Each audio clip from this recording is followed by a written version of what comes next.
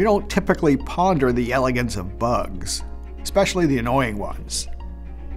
But scientists and engineers have come to realize they are actually mechanical marvels. Nothing we humans have ever built even comes close. In fact, a growing field of engineering called biomimetics is making breakthroughs by mimicking biology. For example, studying the eyes of flies led to the development of advanced optical sensors. The physics of dragonfly wings allowed increased efficiency of wind turbines. Cockroach mechanics paved the way for increased agility in robots. A honeybee algorithm helped to optimize the internet. And the tiny planthopper is helping scientists to maximize the strength and rotation of gears. What? Gears? In a bug? That one got my attention. I thought humans invented gears. Those perfectly precise, interconnected drivers that have transformed machinery for centuries. Well, it turns out that biology is far ahead of our engineering. The planthopper launches like a rocket and can jump more than 100 times its body length. That's like an Olympic long jumper hurtling across not one, but 2 football fields. Using special cameras, scientists at Cambridge University discovered that the planthopper coordinates the motion of its legs with these incredibly precise gears. Making long leaps accurately requires that the legs be in perfect sync. If one leg flexed even a fraction of a millisecond before the other, the insect would lose power and tumble erratically. As one leg begins to move, the interacting gears start the other leg too.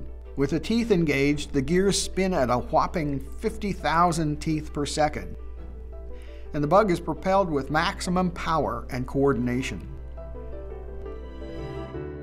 As science learns more about the structures of living organisms, we seem to be finding limitless examples of mechanisms that are both precise and purposeful, both remarkably configured and beautifully functional.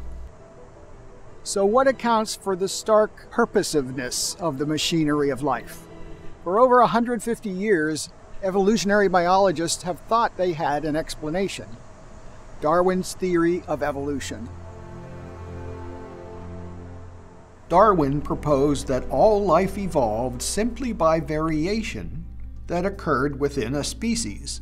Then, natural selection determined which one survived. For example, let's look at bear evolution. Scientists believe the polar bear in the Arctic evolved from ancestral brown bears in adjacent regions. Here's a possible scenario. Many thousands of years ago, a bear cub was born with a mutation in its DNA. The change gave the lucky bear the ability to eat a high-fat diet, like seal blubber. So the mutant bear and its descendants could hunt seals for food.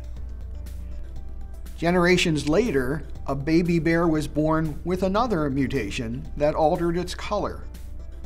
The subsequent change from brown fur to white was useful in the snowy environment for sneaking up on prey. More such helpful mutations followed.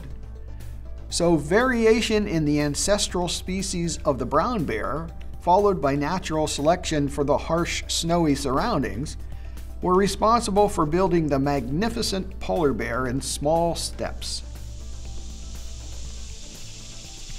We can see fascinating evolutionary changes in species, but modern science now knows something that Darwin didn't know: that the changes in a species that we can see are driven by molecular changes in genes and DNA that we can't see, at least not with our eyes.